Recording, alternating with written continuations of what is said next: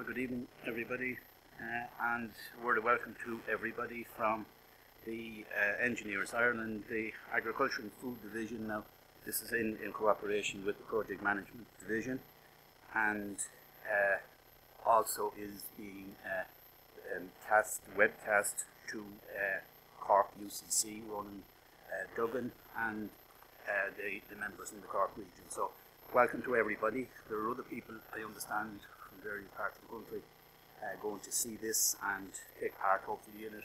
Anyone can send in a question by email, and that will be discussed here, answered, and I'm sure John here will have the answer to all things. So anyway, a word of thanks firstly to the sector support here at Clyde Road, because they've done great work in setting up this, putting the thing in order. And I should say that it's the number 2 of a 3-part lecture series. The first one is over basically and has been a good success in relation to the ancillary wastewater facility treatment and all the topics associated with it. Now that is done. There are some good publications out from it in cooperation with Enterprise Ireland. The second one is John's paper here.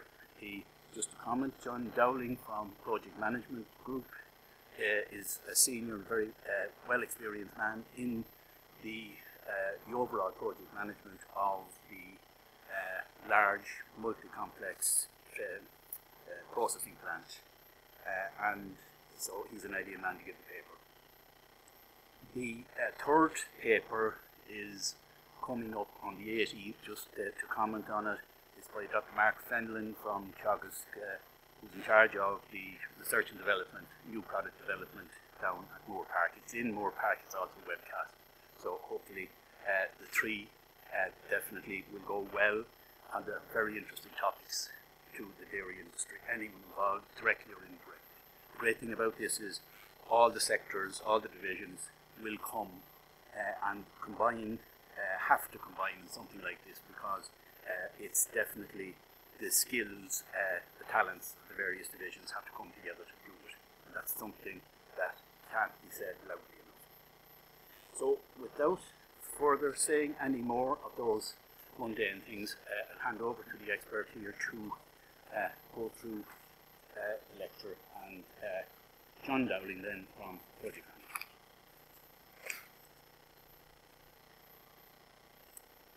Thanks very much, Seamus, for the introduction. Good evening to the people here, and good evening to the people on the online.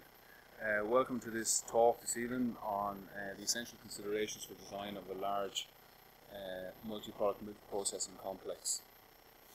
My name is John Dowling. I'm a senior project engineer with PM Group. I've been working with PM for the last 3.5 years. Before that, I worked in Australia with Kraft Foods. I also have completed some work with APV in Australia, and then back on this side of the world I worked with CEL International and subsequently PM Group. So that's who I am. During the course of the next 45 minutes to an hour or so, I'd like to discuss just the whole realm of definition and requirements around designing multifaceted dairy processing complexes. Some of the key items are to define the facility requirements, to consider the layout and the approach to design, look at expandability and future-proofing, which is generally a big topic, because typically it's hard to know where you're going to be in 5 and 10 years' time, but generally at some stage the building, the process facility will need to expand, so you need to consider that at the very early stages, and I think it's a key point. It also links into master planning, whereby you also need to consider what's going to happen in the future, and consider a 10 to 20 year horizon, and then just look at the overall design requirements from a discipline point of view. So consider mechanical and electrical requirements, site logistics requirements, and also other elements of design when it comes to big multifaceted facilities. And then finally, I'd like to talk about the market-ready design approach, which is something that PM have developed over the last number of years, And it's really an approach whereby you encapsulate all the clever thinking and put it into a package which can be used potentially anywhere in the world, but I can give you an overview of that towards the end. So generally the drivers and priorities for designing large processing facilities, safety is always number one. We all want to design a building which is safe to work, safe to operate, and the people in there are working in a safe environment. Capital cost is invariably a huge factor, whereby it can be it can mean whether a project actually flies or whether it doesn't fly. In some cases the project is too dear, it needs to be value engineered, and hence the cost needs to come down. Other drivers and priorities namely are good manufacturing practices and hygienic design. For dairy processing in particular, hygienic design is a very high priority. We look also at internal flexibility, looking at the full site master plan. So once a site has been established and defined, we can look at maximising that site to its full potential throughout the set number of years. Sustainability and lead with ever increasing energy costs. Sustainability is always a key consideration. Lead is generally something that people in the dairy industry don't go for, but it's quite common within other industries where it's leadership in environmental design and can get certified by the US Green Building Council, but it's a consideration that I think is worth noting during the early stages. Brand and identity profile for some companies. We all know who Kerry Group are, we all know who Glanbia are, we all know who Lakeland Dairies are, so they have their own brand profile and how that can be brought into areas of the design as well, especially when it comes to architecture and signage and things like that. Lean flow and logistics is always something to consider, whereby you would like the flow to be linear, you would like it to be efficient, you want to minimize distances as much as possible. Schedule is always a factor. The build quality and longevity of the building is also a major factor in terms of this building that is designed and is built is going to be around for at least 30 or 40 years. So build quantity and longevity is always a driver. Process conformance and consistency, which is related to the process design and automation. Efficiency and unit costs of production, whereby the plant needs to be efficient, the design needs to be efficient, and that it's a fit for purpose for the business. And staffing levels and automation and the working environment are also fairly key drivers and priorities. So when we're looking at design fundamentals for a large facility, some of the main drivers are, from the outset, is what you want the factory to actually process. What is the end product? Is it going to be a powder plant? Is it going to be a butter plant? Is it going to be a cheese plant? Are you going to do other dairy ingredients on that site as well? So I mean, it's really key to define that early on, and also it has a big impact on how your site is going to look and what kind of buildings you need. The output capacity for each line is a main consideration, especially when it comes to spray drying and cheese manufacturing, because it determines the size of the spray dryer. It will determine the number of cheese vats you need, for example. So the output capacity for today and perhaps future output capacity is also worth considering. The plant needs to be flexible to react to market conditions. It's relatively common that milk can be diverted to different products to maximise margin. In saying that, cheese prices, powder prices fluctuate on the global market. Some years the price for powder is greater than it is for cheese, and vice versa. So it's nice to have the flexibility to be able to divert the milk into the product which is going to give you the highest margin. So the beauty of a multi-product facility is that you can have the ability to do that, otherwise it's good for your business. Typically today processes are highly efficient and highly automated, and hygienic design, as I mentioned before, is a key consideration and really fundamental to the design. So there's a couple of options when it comes to layout. There's, I suppose, when we were looking at this, we looked at the three main ones, which are linear, L-shaped, and U-shaped.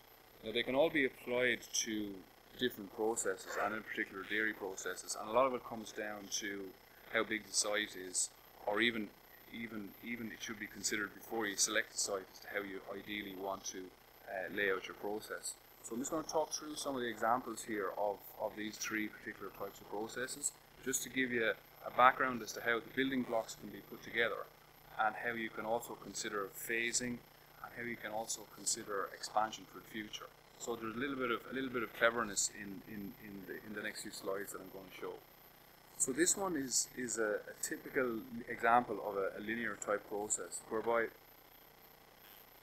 you have raw materials, goods in at one end, or milk intake at one end, your process followed by your packaging, followed by your goods out. So it's a straight linear process with separation for your admin, labs and ancillary functions. So it's separated from the main process. The utility block is separate from the main process as well, which allows the utilities, the boilers, the compressors, the refrigeration plant. Some of it is I suppose dirty, for want of a better word, but it keeps it separate from your main plant. And then to the north it shows an area which could be used for future expansion. So the next slide is an animation which shows how the future expansion could be used from a phasing point of view. So phase 1 would be the item that's been highlighted now for phase 1. Phase 2 is to the north, and phase 3 to the north again. Now in this particular case it could be over 5 years, it could be over 10 years, but at least at the very outset you've defined that the process is or isn't going to be linear, and you've allowed space when you're selecting your site in order to expand to the north in this particular case. Similarly, the utility block, as you get bigger, your demand for utilities is obviously going to increase. So the utility block is in such a way where you can expand to the north during phase 1 and potentially to the south during 2, and also your admin block can be expanded as well. So it just gives you an idea as to how you can arrange this linear type style in order to expand into the future. So this is just another 3D image of that particular type of layout.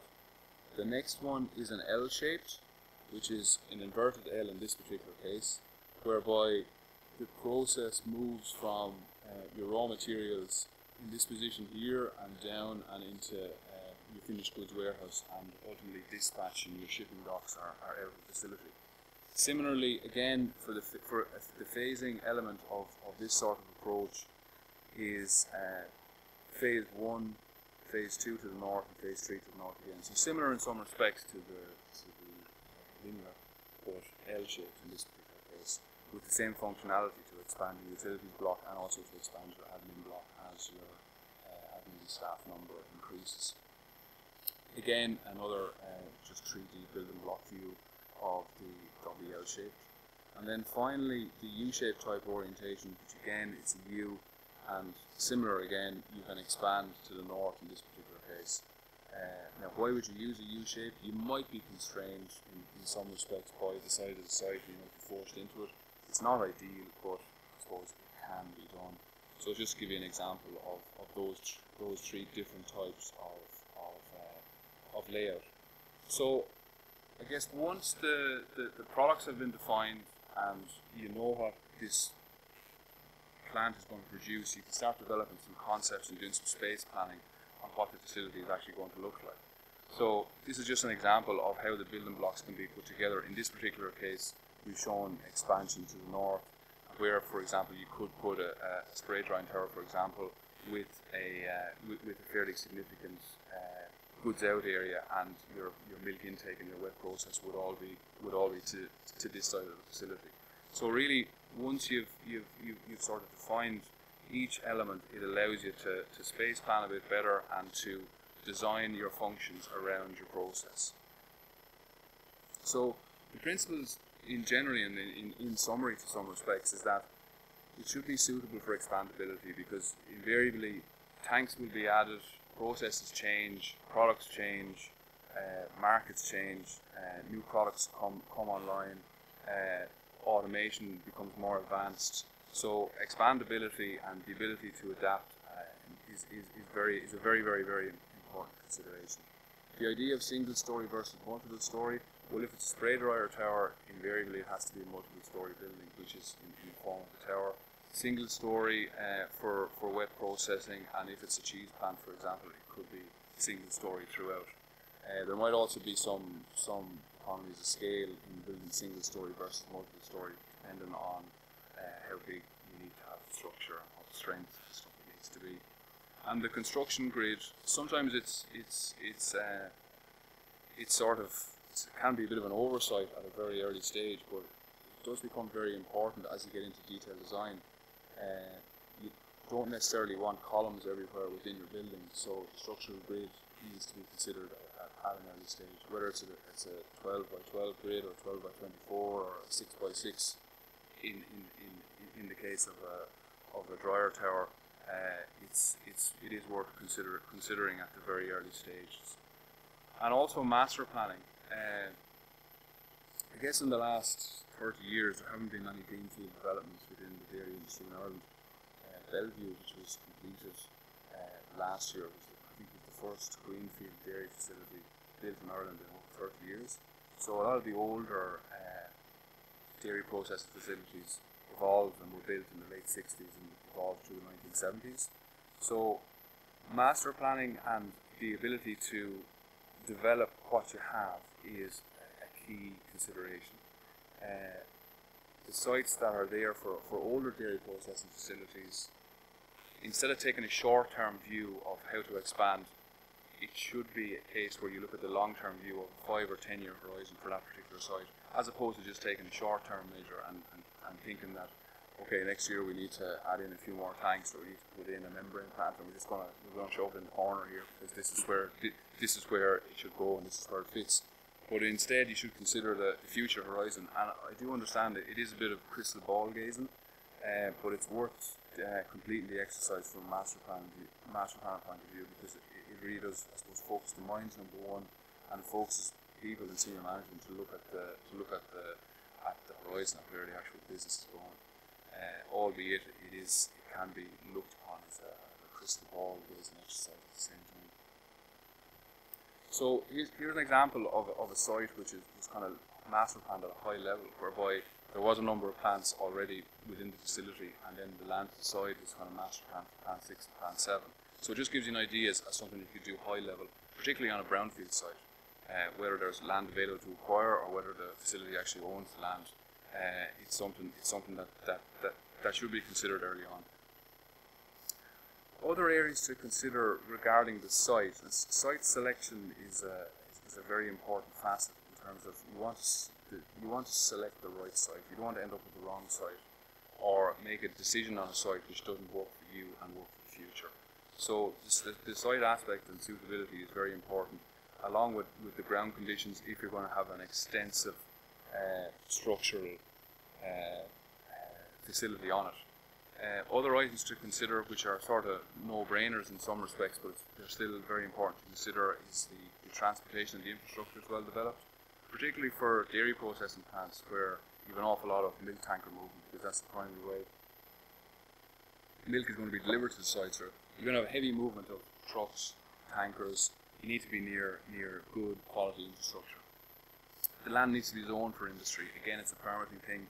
I have a slide on permitting later on, but permitting is something that shouldn't be forgotten. But the land should be zoned for the industry. Utility supply is extremely important. Water, huge user. Electricity as well, and gas. I mean, does the site have natural gas at the very early stage? Decisions need to be made as to whether or not you're going to use gas boilers, whether you're going to use CHP plants, whether you're going to use oil. Some parts of the country don't have natural gas. The Bellevue site in South Kilkenny you get natural gas supplied in from a good few kilometres away in order to get it to the site. So utilities is a major consideration.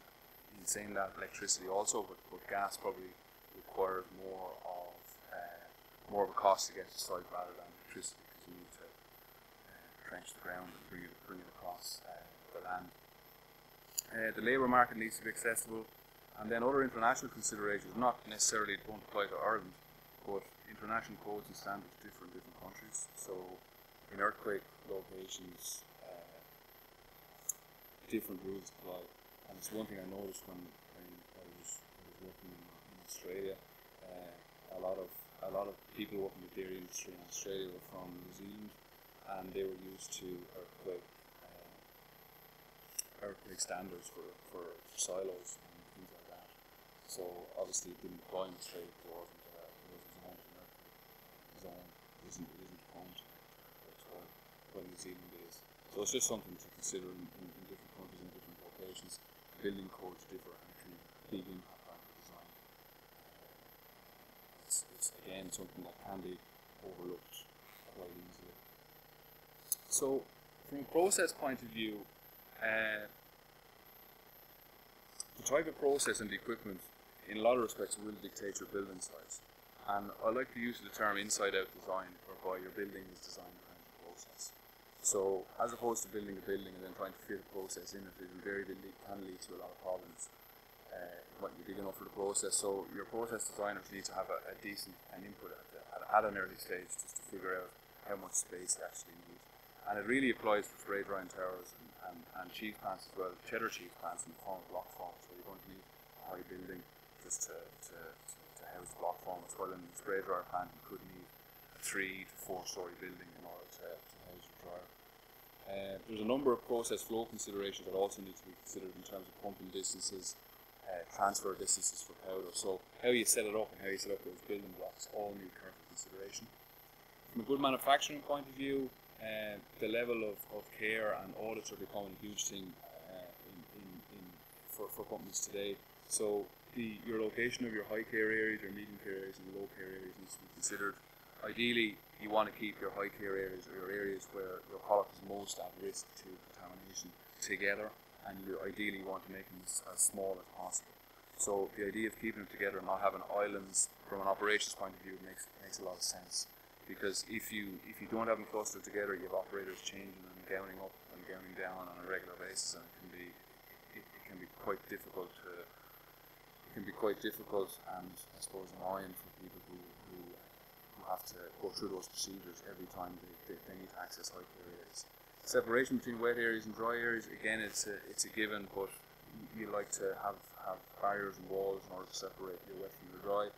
The lean movement of people for logistics and waste is a big consideration. Hygienic design and design safety, so the hygienic standards, be it 3A or be it European standards. ATEX considerations, which are explosive atmospheres, generally pertain to powder areas in the dairy industry, even though it's low level, but it is also worth considering at the early stage. And then the use of 3D piping design, which is something that's becoming more and more common with designers, that it is actually fully designed on 3D before it actually goes to the installation stage. So I've put in a couple of pictures here of some 3D models and how the building can actually look. So this is an example of the spray drying tower in Bellevue that was installed last year. So you can see here the building height is roughly around 30 meters from memory. There's two spray dryers in there combined with cyclone and bag filters. So the type of process really dictates the type of building that's required, and it's a substantial size building at numerous different levels. This is just an example of some GMP zoning and how you would zone and keep the high care areas all together.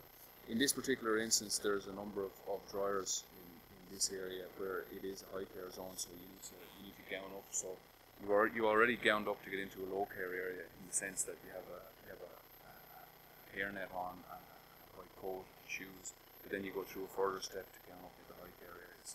So it's really a control procedure in order to minimise any risk that's potentially posed to the product.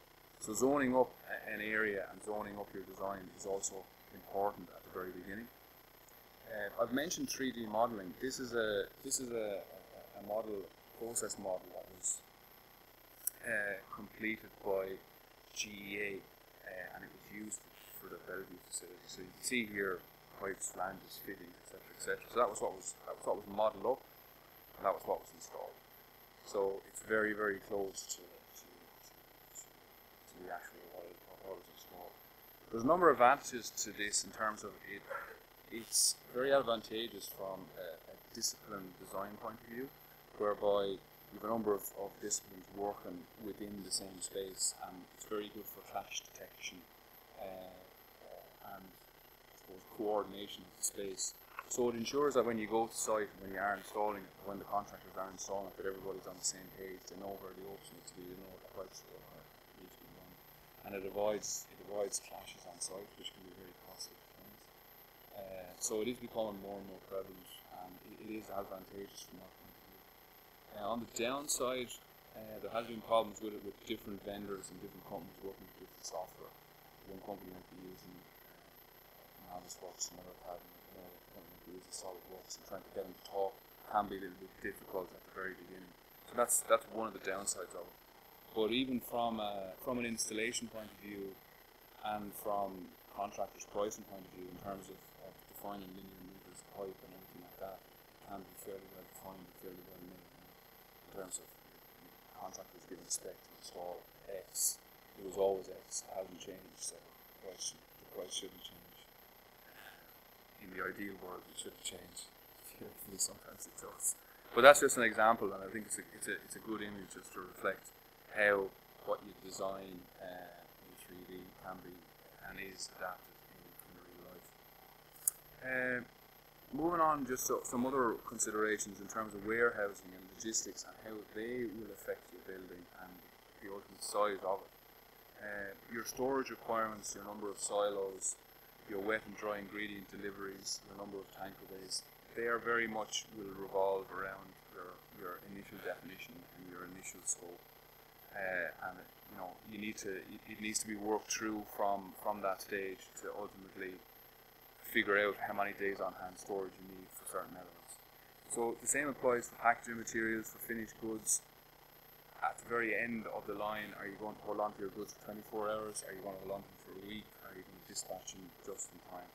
These are sort of key considerations, because ultimately you might need a really small warehouse, or you might need a very big warehouse when it comes to, say, powder storage, for example. If it comes to cheese storage, for example, if you're putting it in a cold store or in a tempered room, again, how big does it need to be? How realistically, how long do you want to keep it on site for before you actually ship it off? Now, I know you could argue that this comes in later on during detailed design, but I mean, it does have an impact on your building from the very beginning. Truck movement and hours of delivery, again, it's an important facet as to whether or not you need site security and all that, all those different facets. But truck movement, again, throughout the site is a key consideration. Expand a little bit more on your warehouses, the type of racking you need. Do you want high density racking? Do you want low bay racking? Do you want active driving racking? There's a myriad of different types of systems out there at the moment. The hours of delivery and shift pattern, all considerations, and stuff that really shouldn't be overlooked at the very early stages. Here's an example of a site or an MRD site facility that we conducted for a client recently, and this is a bakery, and the building is extremely long. This is a linear process, and it's what the client dictated that the process he wanted was linear. This item here is a rack-clad freezer for the product. So this is a 15,000 pallet freezer effectively for the product. So it gives you an example as to how your initial requirements will dictate the size of the building, how it is actually arranged. So I also have an example of a dairy facility. It should be in the next couple of slides if you bear with me. Other design development requirements really focus around utilities and I mentioned earlier water treatment and storage. Depending on your site selection and your source of water, are you going to get the water from the local municipality? Are you going to store it? Are you going to have a well? Some facilities in Ireland have wells. They store their water, they chlorinate it, and use it in the facility. Some others take it from the municipality. Others try to recover as much water as they can throughout the process by putting it through reverse osmosis plants and trying to reuse and recycle as much as possible, particularly for CIP. But water is an issue. It's always been free in Ireland, and now we have bills and everybody's whinging. It's not a limited resource.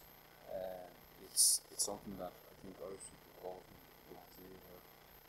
When you live in countries like Australia, which are quite dry, and you're getting a bill for couple of $100 in every month for your water. It won't be long.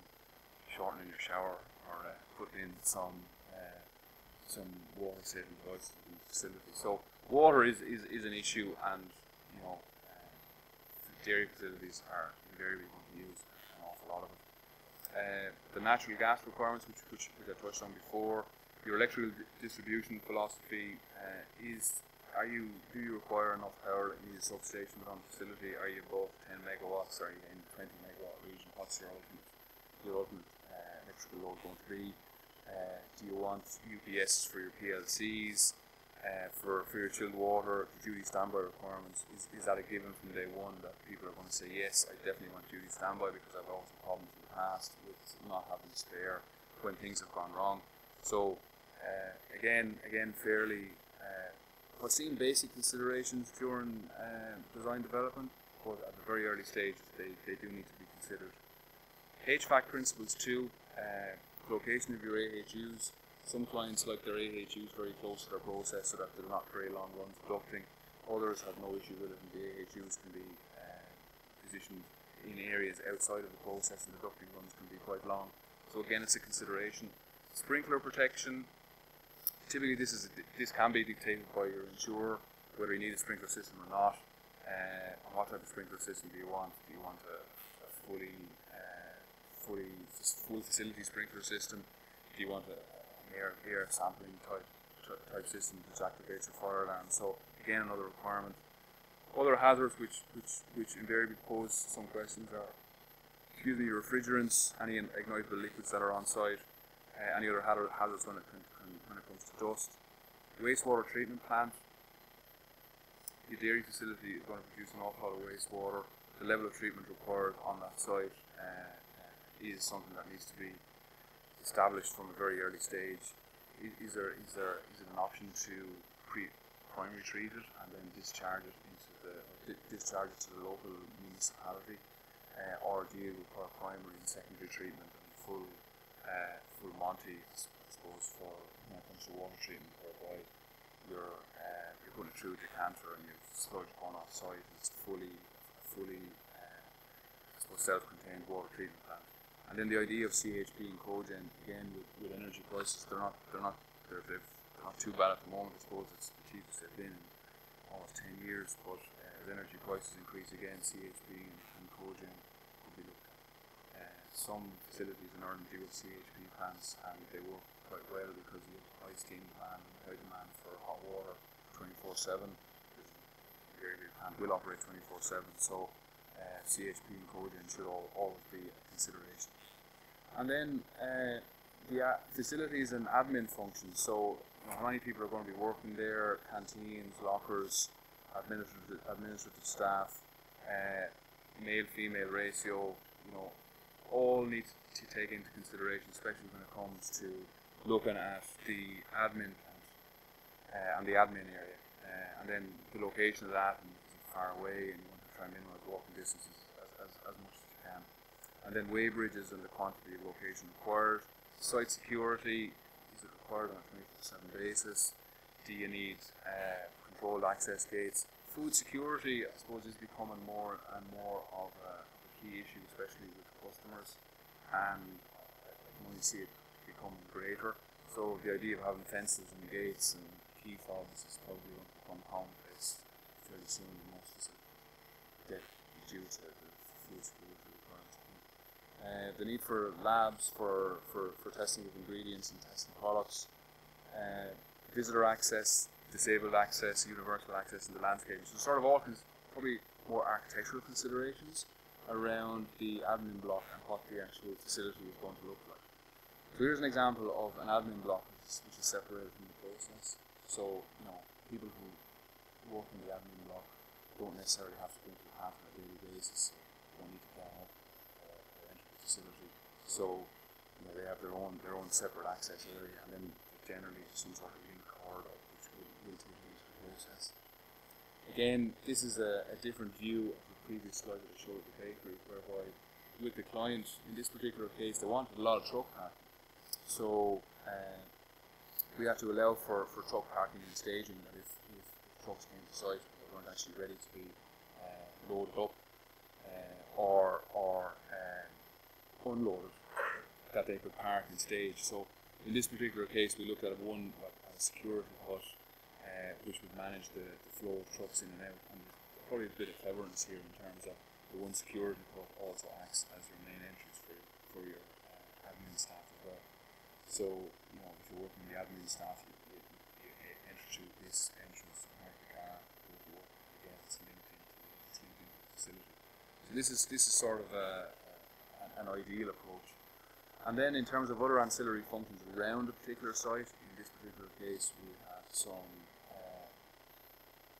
fire water tanks in this particular area, a little bit more truck parking down at the goods in area, and then we just positioned the small wastewater treatment plant in the corner of the facility so that it's as far away as possible from the process. Now, in saying that, the position of the wastewater facility is sometimes dictated by the topography of the site, and usually, ideally, it should be located away from the site in case of odours and things like that. But things like the prevailing wind, the site topography should be major considerations when it comes to where you want to locate the wastewater treatment plant. Permitting, as I mentioned before, shouldn't be overlooked. Is a huge, I suppose, scope of work, and it can lead to problems with schedule, or ideally it should be tackled, I suppose, in the right and meaningful manner. But I mean, planning applications, building codes, fire codes, environmental impacts are all key considerations. It's really engaging with local authorities and planners at an early stage to give them a heads up on thinking of building this particular site. Is there any issues, you know, as well as IPTC discharge license, which is your discharge license from the application you obtained from the Environmental Protection Agency, and also during the planning stage, planners probably want to look for environmental impact statements to see what impact a large multi-part facility is going to have on the local environment. So permitting shouldn't be overlooked and is a key requirement. This is an image of Bellevue, which is in South Kilkenny. Large facility. It isn't multi-product. It's really a powder plant. Two spray dryers, 7.5 each, which are located in the spray dryer building, which I showed you cut off of recently. But in this particular instance, just use this as an example of some clever design as to how the considerations were, I suppose, used in this particular design. In this particular case, it's a linear flow. So milk intake area is here.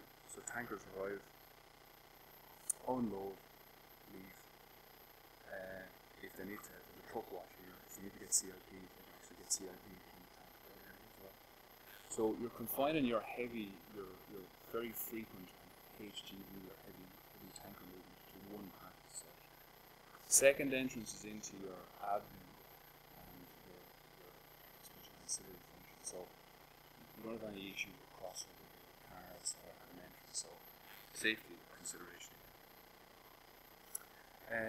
In terms of linear flow, milk intake, silos, wet process area, separation area, skim milk silos, concentrated silos, the evaporator is located here, into your spray dryers, powder transfer across your powder silos, which is here.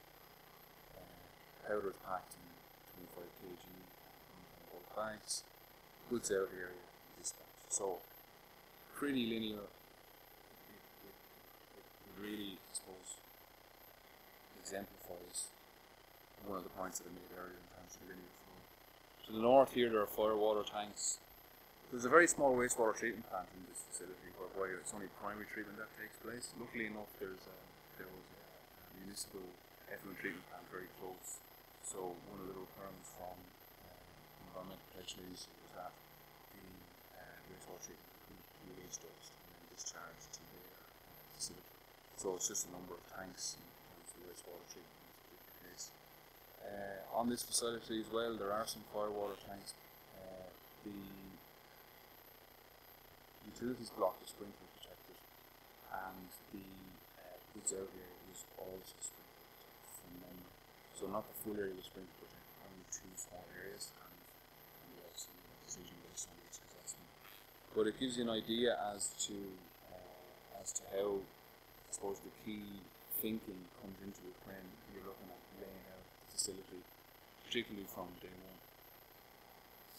This is just a planned view of that particular site, and there are some, I suppose, other items which are clever and have allowed for expandability that are worth noting.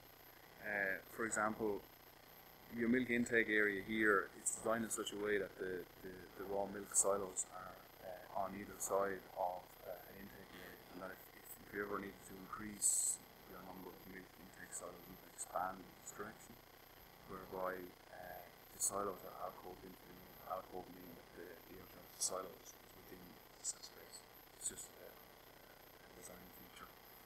But you can expand your milk intake to the south. Potentially the tanker bay can also be expanded.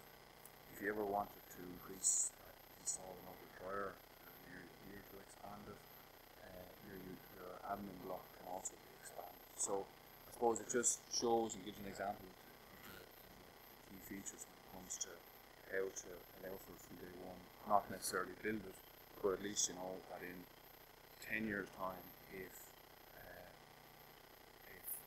the demand for base powder or stimulant powder goes to the roof and they decide to another spray dry in this particular facility, the business case is there, then they can do it.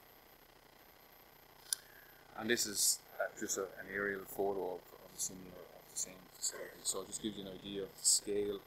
I suppose I did mention that it is a powder plant, but it looks visually, I think it looks very good. I'm not sure if I'm in there or even driven past it. Even if you drive past it, it's an impressive facility. And then quality, and in terms of finish on the inside, again just a couple of snaps as to the hygienic finishes in particular areas at the top of the spray dryer, whereby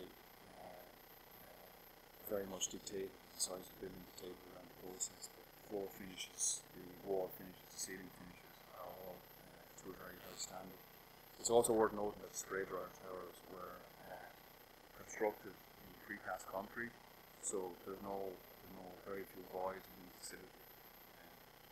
Years ago, spray dryers had an outer cladding, so you can see a void, but in this particular design, it was all built with precast panels. Again, this is, I suppose, a close-up shot of one of the points that I made about expanding your milk silo area, whereby future tanks can be installed here, and the area inside can also be expanded. So, just an image of a few of the areas pertaining to that particular site. From a construction point of view, it should always be a big element, even from the early stage. Buy-in from all the stakeholders and process vendors and contractors can be a difficult thing to do, but they all need to buy into the construction of how a multifaceted facility is going to be executed. And even items like setting up a site compound and considering the scale of the project of quite a big scale and magnitude is key. And then construction versus operations and separations for brownfield plants. That point really is about, if you're in a brownfield facility, which is a facility that's currently operational, how you can expand that and how you can, I suppose, have construction separation between your operations and your new build. So effectively trying to create a construction site in an existing facility, which can prove quite difficult, but it is a key requirement, not only from a safety point of view, but also you're separating your construction area from your operations area. So constructability is always key, and again, schedule should be considered from day one, and construction schedule during all stages of design is extremely important in order to meet deadlines, to meet milestones, and to execute the project in the manner you set out from day one. Just to give you an example again of the project that was ongoing for the last number of years, just to give you a scale of the construction compound and the amount of space even needed for it. I think at the peak of that construct was 700 odd people to sign up every day. So the scale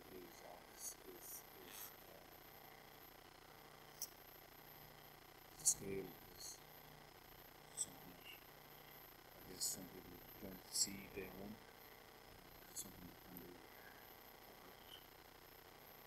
So the key factors to success, number of items here, again basing it on pre-planned and construction and design, tailoring design, getting buy-in from everybody, working with process vendors, and you do have to work with a myriad of people on these types of facilities in terms of process vendors, contractors, designers. So there's a number of people feeding into the same project all the time. So they're key to producing a project that and delivering a project that is fit for purpose, on time, as well on budget as well.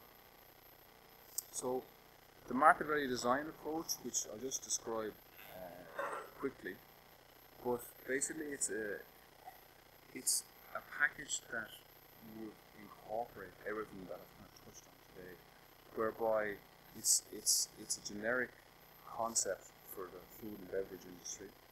It's generally developed with the client as to what their requirements are and what their future requirements are going to be, where they see this as going over a number of years. So it's a document that forms a scope of works, a layout drawings and guidelines, and it's something that can be used at the very, very early stages.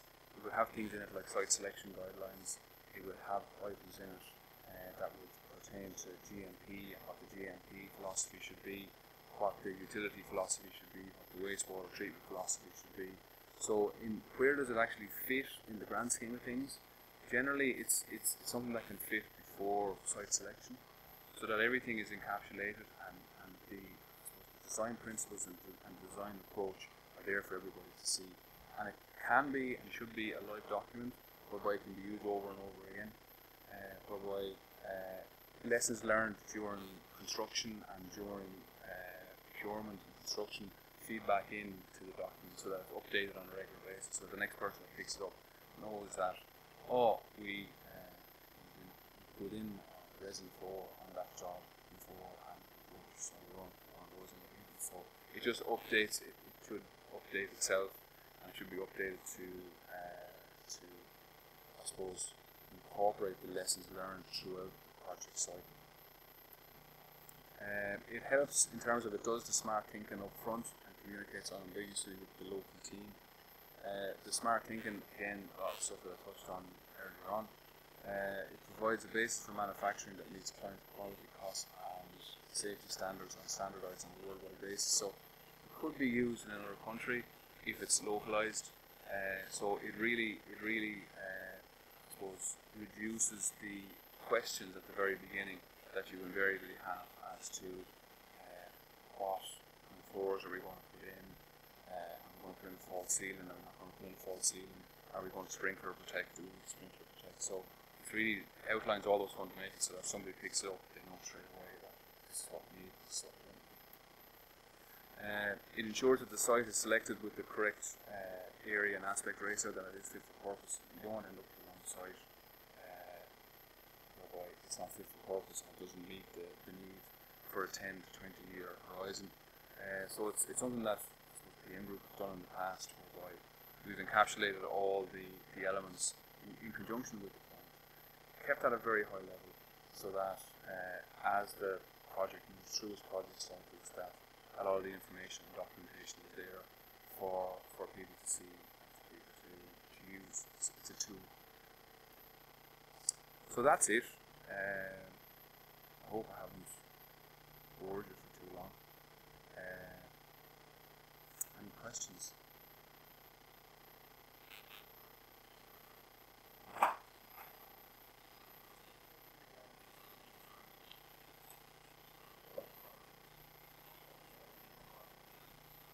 Yeah. There's actually a microphone, I think, so people can hear you online.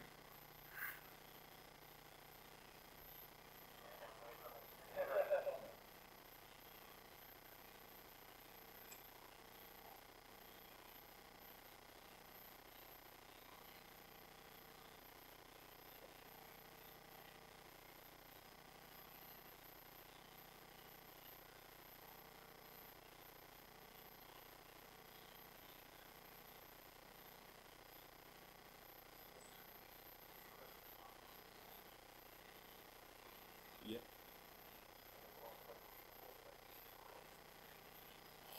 That was all modelled as well. So the sprinklers were modelled, HVAC, drains, where columns were the whole building was modelled. So it was a number of disciplines that integrated into that one model. So you had HVAC designers, you had piping designers, you had sprinkler designers, all fed into that one model.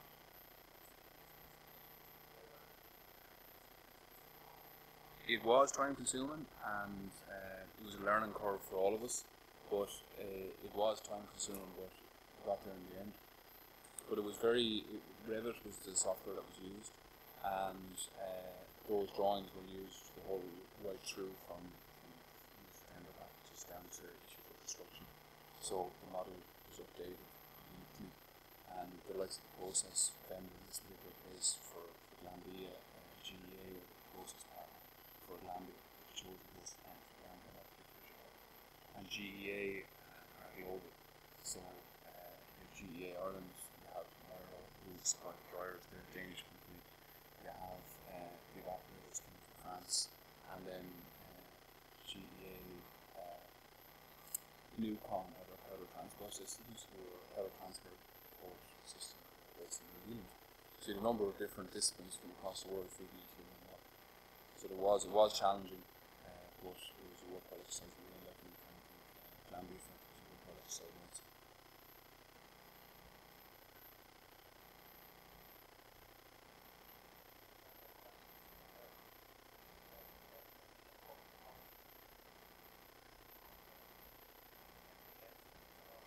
Yeah, that's a good question, because I was a clash manager on some of it.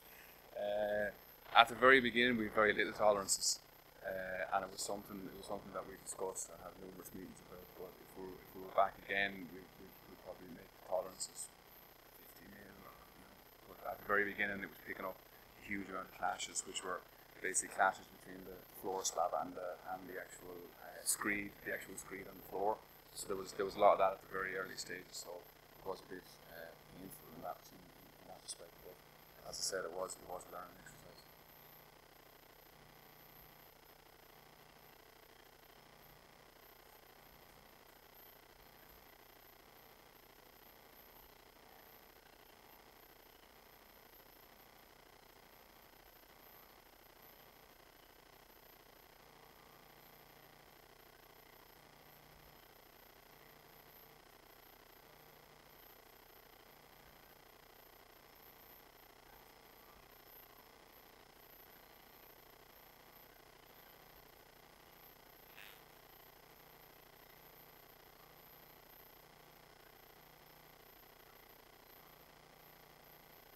I suppose a lot of it can come back to the type of layout that you start off with. So, I mean, if it's a linear and the case of Glanbia, that the powder transfer distances between dryers and the powder cells is actually quite small. So that was a key consideration. And then your packaging area is adjacent to where your powder cells are. So you're trying to use gravity in some respects to use that. So it's a design consideration. I agree. It is something that was used to good effect on this particular project. But when you are on a brownfield site, for example, and you're trying to convey powder, which we've come across before, where you're conveying it over 50 meters, it becomes a problem. But in that particular case, you're very much constrained because it's a brownfield site. But I think when you're starting off at the very beginning and you're effectively starting off with a blank piece of paper, you should always try and optimize the process as much as possible, so that you are having efficient design.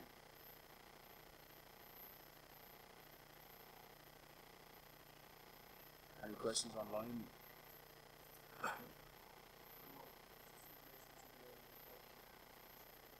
Okay.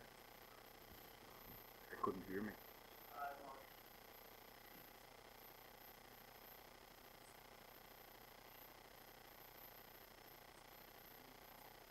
Okay. Okay. Okay. I'm not sure if that's on that microphone. I don't know if it comes up in the surround sound for the room. I'm not sure. Yeah. Hello? Yeah. Oh, it is, okay. So it's speaking loud enough. Can you repeat that, right? Sorry. Sorry. No, we got a query in to note about sound quality. So apologies there from here. Some, I suppose, infrastructural problems here in terms of cabling. Wasn't able to resolve it on the night, but it's just the theatre here. So hopefully everyone got the messages John was able to get through. Especially, I think the slides were quite comprehensive anyway. So I think even if you're just at the visuals, you a lot of the message through. One question I had, John, there's a strong thrust on the green field. You have the opportunities to lay it out as you want to make decisions. Is there much of that philosophy and thinking when it comes to the brownfield project that, maybe it's half the site is already used, maybe it's only a small extension. Is it the same philosophy, or is there any different approach that you take? Is it essentially the same ideas? I think you try and encapsulate the same ideas as much as you can and within reason. As much as it can be taken. Brownfield's always proved a challenge because of what's there and I suppose the history of what's there. And like I said, if you want to put in a new process, it can say you want to add in, if you want to add in a number of silos, which is, to be honest, a very simple exercise, but if they need to be alcove, it can prove a real challenge because you don't have any room. The building that needs to be alcove can't be extended because it encroaches, say, on traffic movement around the site. So that's kind of a simple example. But if you wanted to increase or put in another packing line, for example, for powder, and there was no room in the area where existing packaging was, and you have to convey your powder a lot further, it can be quite complex. But you should try and minimise the challenges and think about as much as possible up front to see how you can do it. I suppose you mentioned the point earlier on, which links into that, in terms of the short-term gain of a project versus the longer-term view, I guess. Yeah. It might be easy, as you said, to shove it in a corner, and even from a cost perspective, probably the lowest option. And generally that's why it's shoved into the corner, because it's cheap and there's room there for it, and it's a question of we need this project done quickly, just do it. But in 5 or 10 years' time, or even less, it becomes a problem. Everybody sits in the circle and says, why did we put that pasture in there? We really shouldn't have. So yeah, I think master planning is something that is overlooked sometimes, and that it's something that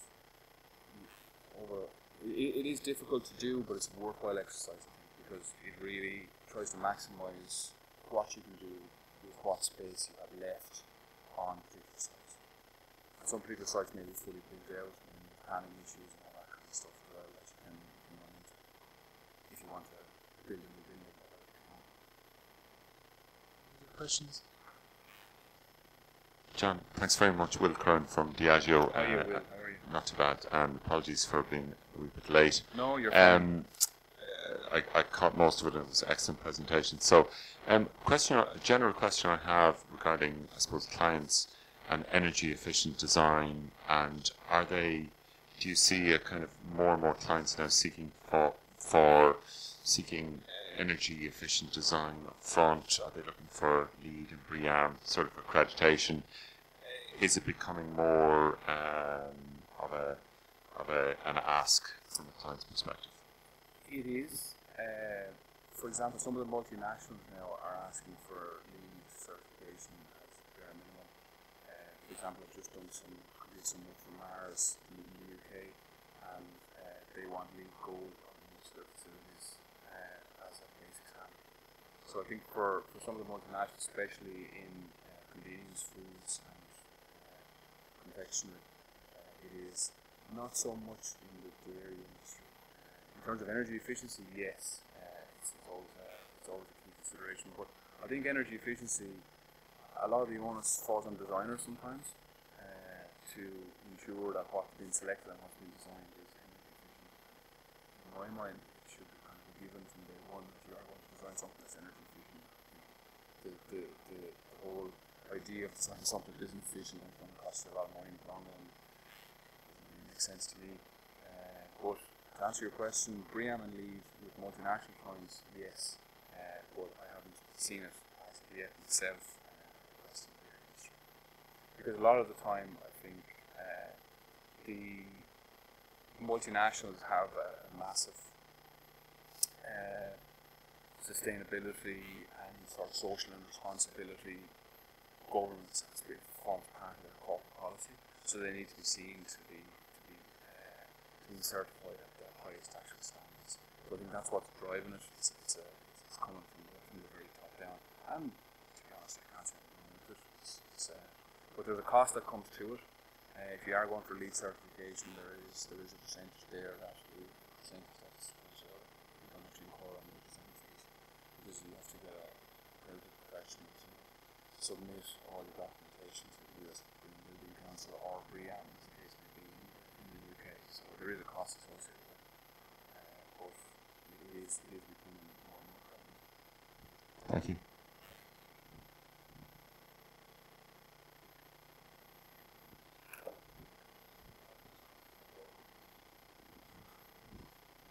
Thanks so much. And just one small question: as the dairy processing industry is geared up for expansion now, I suppose one of the problems for them is the wastewater treatment capacity. So if they have more milk to be processed, the nutrient load in wastewater, the amount of wastewater to be treated will be high. What do you see will be the solutions for them in the short run? It's a good question. I guess a lot of the industry, the companies in Ireland would have a discharge license, whereby they have a set amount of volume to discharge into the local water course, if that's the case. And to apply for another one to get it increased can be quite an arduous task with the EPA. But it is difficult. I'm not a wastewater treatment expert myself, so I don't have the right answer for you. But I mean, in terms of increasing wastewater treatment footprint and having bigger flocculation tanks and retention tanks for water and stuff like that would be one option, whereby you would allow for your wastewater treatment plant to be expanded in the future. But in saying that, trying to go for an IPPC license retrospectively can be quite difficult. But I mean, maybe day one you apply for a license which you're never going to achieve, or you're not going to achieve in the immediate future, and then have that bit of buffer up your sleeve that if expansion does occur, then you don't have to reapply. Yeah, recycling the water is a good point. If it's a large multi-processing facility, and especially if you're doing an awful lot of evaporation, you can actually try and put your evaporated water through an RO plant and recycle. So the case in point being Glanbia, what they're actually doing is they're recycling most of their water from the evaporators. So they're actually putting that through a reverse osmosis plant, and they're putting it through a UV treatment, and then they're actually using it for CO2 water. And also they're also using it in final filters. So it's also such a high quality after the water process. But it depends on the process in some respects, that it needs to be constant all the time. So I think two dryers down there are constantly doing their evaporating skim milk, while if you were evaporating whey powder, I'm not sure whether or not there's organic content in the water coming off it that won't walk through an RO membrane filtration system. I don't know enough about that, but I know in some places where the question was asked, like I said, they can't do it because they follow their RO plant, and it's not conducive to that. And plus they might have a multi-use evaporator whereby they're using it for skim milk, and they're using it, for whey at other times of the year. So if you have a facility like that, to have that flexibility to do it might be quite difficult. But recycling the water should be in some respects a priority, but it's very much process dependent.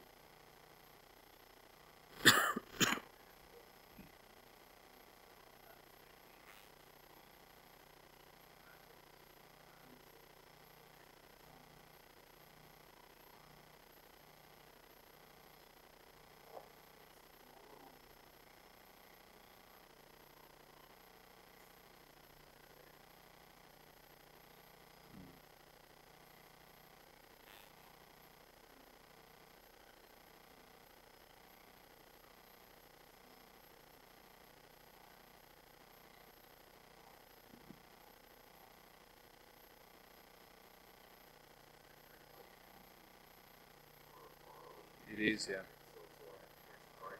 Yeah, they are. Yeah. Well, they don't have a well on that particular site, so they're taking water from the so, and like they wouldn't be able to supply them with the water required. And I think the Plan B is wastewater treatment plant in Ballyragged is the biggest thing in Ireland. They've a huge, because they use alcoholics there, but it's a very, very big wastewater treatment. But wastewater treatment of water is a major cost.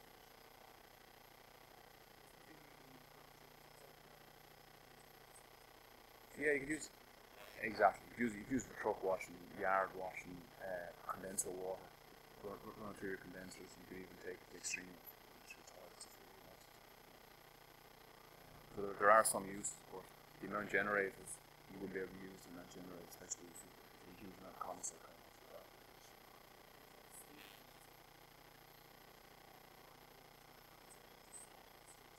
Yeah. Yeah, yeah. And it's amazing how technology has come on and people's attitude has changed. I mean, talking about putting stuff down the drain, I mean, years ago they used to put way down the drain because it seemed to boycott the cheese, and now it's a huge, huge business. With the amount of whey protein that's available on the market. 20 years ago they used to feed it to pigs. Yeah, yeah. Yeah, they were bodybuilder pigs, yeah. But I mean, technology seems to be, there's just, from reading the media, there's always talk of how to reduce water for CIP, and some new technology that's coming on stream that you don't need to have hot water for CIP. You can CIP at 20 degrees because it can change the chemistry of the water in such a way that it will kill everything in the system. So I think there probably will be some advances there in the next number of years, but at the moment, the dairy industry, 75 degrees, caustic, nitric acid, wash, tried and tested, you've done, your protein will be killed, and your any fat that's left in the pipes as well. So I mean, for someone to move away from that kind of tried and tested method is a bit of a leap of faith, but maybe some of the smaller players will and will go after that.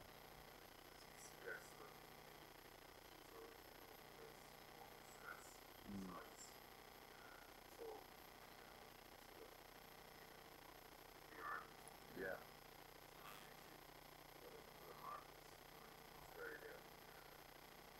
Huge issue. Huge issue.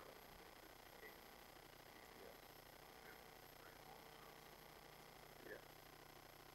But even I remember in Australia, like we think here, there's a mentality here that you put a well into your house, you just get the local lad out, drill down 120, 140 feet, whatever it is, you can drink it.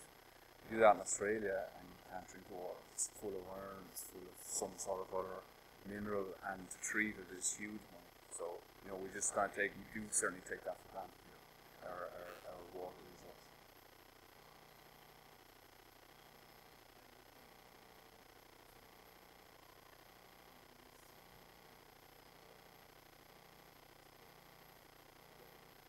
It is, there's an awful lot of information.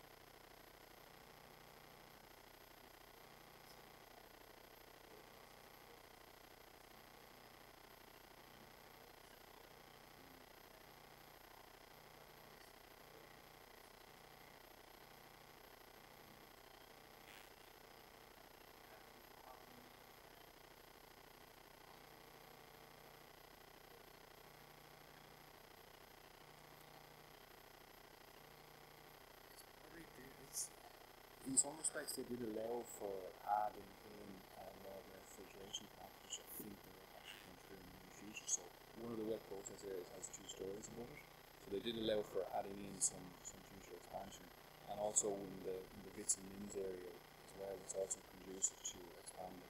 So they have considered, I suppose, the 5 or 10 year horizon. In that particular plant, with 2 dryers running, you're going to be consuming an awful lot of milk to feed both of them. So I guess Ballyragged in a lot of respects gives Glanby a bit of diversity.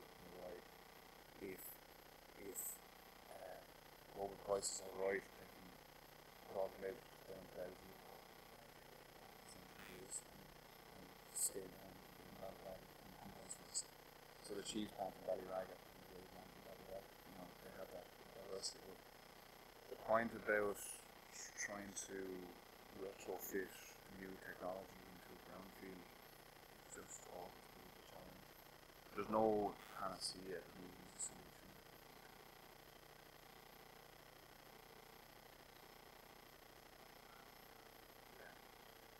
In a lot of cases you're talking about strip out and new floors and adding on to building extensions and all that sort of stuff. So it can be quite costly.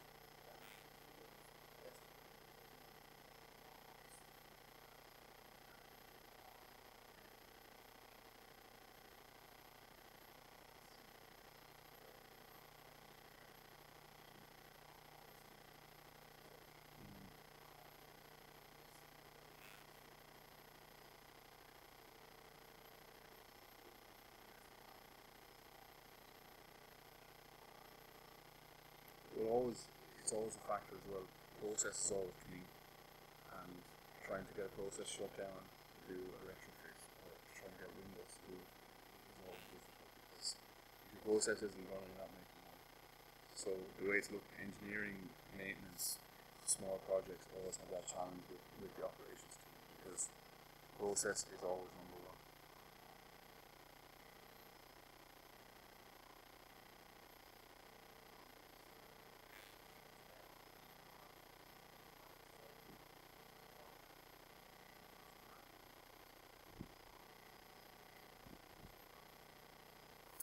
I suppose process integration would be the biggest challenge. Trying to get all your designers on the same page as well as your vendors on the same page and come up with a proper collaborative approach, because just have so many different opinions on how you should do stuff. Process vendors, a lot of cases they don't care about the building, they only care about the process. They know how big it is and they just want to pump it on the floor and pipe it up and get it going. They don't care where the operator is coming from, how it's accessed, how it's maintained, whether you want to expand it, how you that's probably what I have found always the biggest challenge.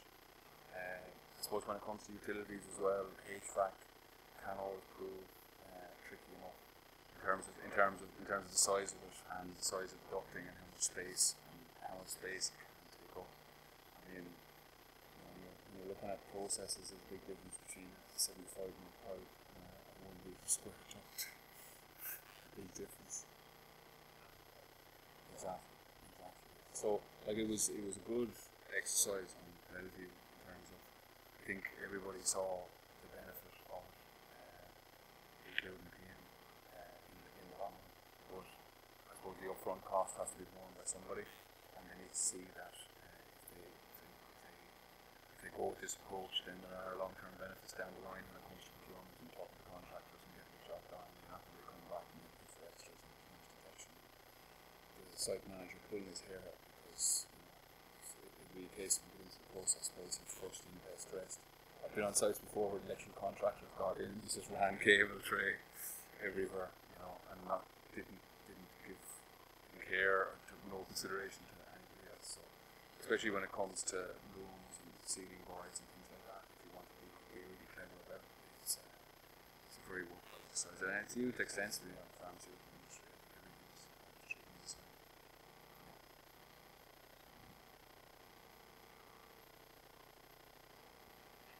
You want to just wrap it up, Shane? So, want to say anything here? Or?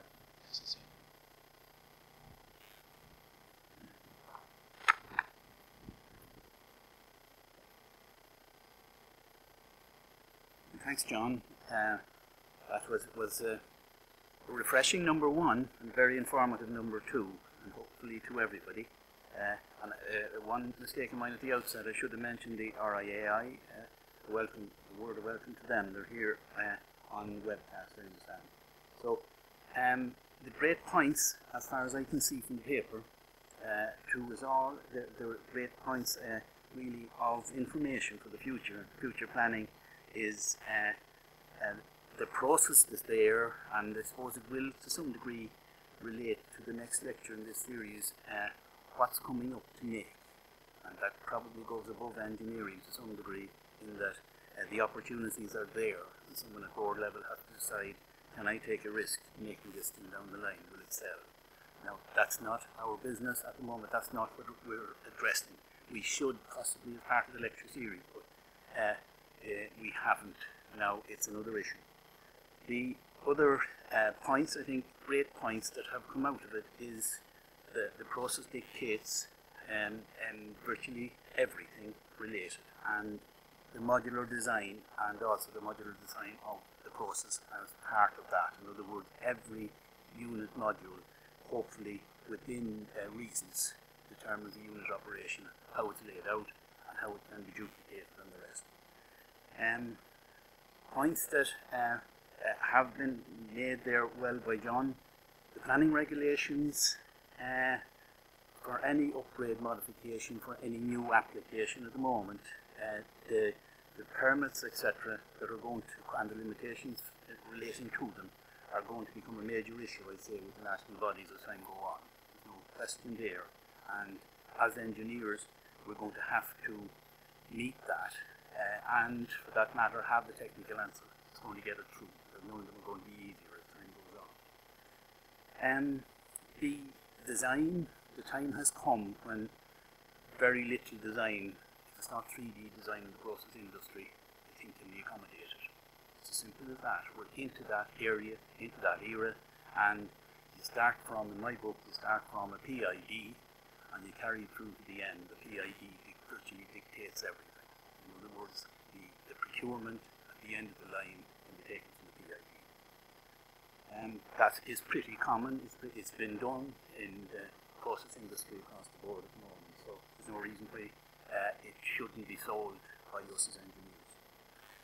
Water resources, not necessarily in order of importance here, because it's just a few points that I noted. Water resources, as John has said, have been assumed in Ireland. That's probably an ignorant statement to use, but in other words, we have water anyway, that's don't worry about it. Now the point is, that doesn't apply any longer. And Irish Water are here. There may be a representative listening from Irish Water. And they basically will require their specific requirements in relation to water. Their policy has to be implemented, and we must, as engineers, stay with it and work with them. It'd be interesting for the industry to hear their policy in that sense. The separate the areas that John has outlined there, the administration as a separate entity seems a great idea to me in any of those industries. And that applies not alone in industry, it applies definitely in municipals. The one point that I suppose could be mentioned is the requirements of the fire officer, and for any new development, for that matter, extension of any existing development at the moment. The fire officers are becoming more demanding. Insurances obviously relate to that, so it's an issue that, as engineers, for any new development, I think we have to keep in mind, as John had outlined there. Ongoing risk review, and I suppose that starts from, in my book, from R&D. In other words, a product is designed. What's the risk in manufacturing it? That number one, it will compete in the international market. Number two, that the investor who's going to manufacture it is not burying his money down the drain. Now, from there on to the various elements of the process design, and for that matter, going through for the integration then of the unit operations that come from the various suppliers, specialists, as John has gone through there. It could be from anywhere in the world at this stage. And we need to look at it that way. In other words, you go for high quality design, it doesn't matter where it's from. Then I think basically the overall the permutations and combinations of I